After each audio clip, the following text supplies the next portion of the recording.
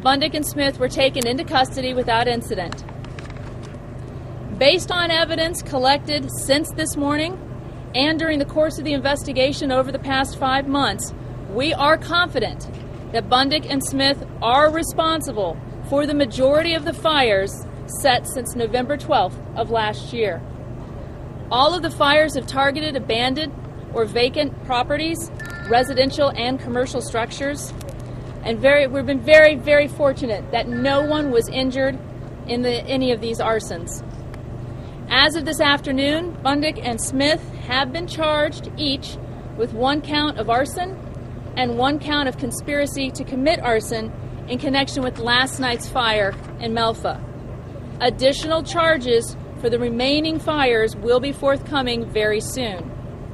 Both suspects are now being held without bond here at the Accomack County Jail. They are set to be arraigned tomorrow, Wednesday, in Accomack County Circuit Court. These arson cases are still under investigation, and we now have a very complex prosecution ahead of us due to the sheer number of arsons these 2 people are responsible for setting.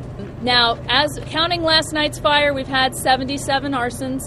There were 2 also attempted arsons, so that puts us at about 79 total arsons. And the majority of those, we are confident that Smith and Bundick are responsible for. Why were they doing